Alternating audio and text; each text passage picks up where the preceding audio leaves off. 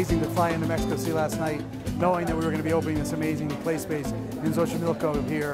The community was excited, my employees were excited, and all of us at Disney and ESPN are proud to be here today to open the play space. Yeah, as you know, I mean, ESPN is committed to the power of sports to change lives, and we see it in the 6 we've already opened. And this one was especially important in the aftermath of the earthquake, to come back to Mexico quickly in a community that was affected by the earthquake, and to be here working with the community side by side.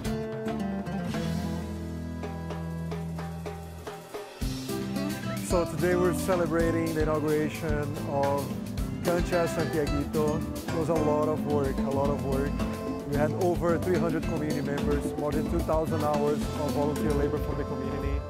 It's a lot of dedication. And well, today is a good day to celebrate, you know, the whole achievement of this community building this together, but also starting and transitioning into a new phase. You know, a phase of not execution anymore, but sustaining. It was very special, you know, all the energy in this place, the environment. Once we were arriving, expecting ESPN to be here. Tomar un proyecto, organizar a toda la comunidad y llevarlo a cabo, y al final el resultado es una cancha multifuncional que va a ayudar a todos los niños, las niñas, los jóvenes para poder tener actividades en las cuales desarrollarse y, pues, ¿por qué no?, tener un futuro en el deporte. Being here today, it's a statement to the commitment that ESPN has to Mexico. We have grown a lot, and this is a way for us to give back to this community.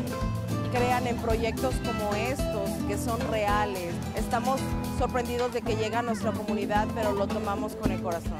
My hope is that when I come back in 10 years, this is a vibrant play space where kids are playing soccer, and they've grown up to be high school soccer players, hopefully some of them going on to university, and that this is a play space that's known as safe, fun, and really core to the community.